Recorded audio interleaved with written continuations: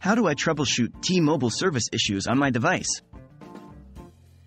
Hello. Today we'll tackle T-Mobile service issues on your device. It's not uncommon to encounter problems with cell service, but don't worry, in most cases, it can be resolved easily with the right steps. Is it a network issue? Before diving into device troubleshooting, it's important to determine if the problem might be due to a network issue. Check for T-Mobile network outages. You can do this by visiting T-Mobile's website or contacting their customer service. Look for changes in your local area. Has there been recent severe weather, or is there construction work nearby? These could affect cell signal. Compare your experience with other T-Mobile users in your vicinity. Are they experiencing the same issue? Device restart. If it's not a network issue, it's time to troubleshoot your device. The first step is a simple one: restart your device. Many problems can be resolved by a fresh start. 1.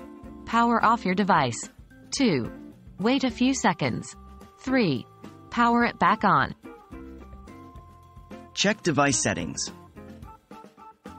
Sometimes, the issue can be caused by your device settings. Make sure airplane mode is turned off. Check if your data roaming is enabled, especially if you're outside of your usual service area. Confirm that you have the correct access point name, APN, settings for T-Mobile. Update your device. Keeping your device up to date is crucial. Ensure your device's operating system is updated to the latest version. Check if there is a carrier settings update available. SIM card check. Your SIM card could be the culprit. Try removing it, waiting a few seconds, and then reinserting it. If you have another device, you could try your SIM card in that device to see if the problem persists. These are some basic troubleshooting steps to resolve T-Mobile service issues on your device. If problems persist, contacting T-Mobile support might be necessary. They can help with further troubleshooting or determine if there might be an issue with your device. We hope this guide has been helpful and you're back to smooth cellular service soon.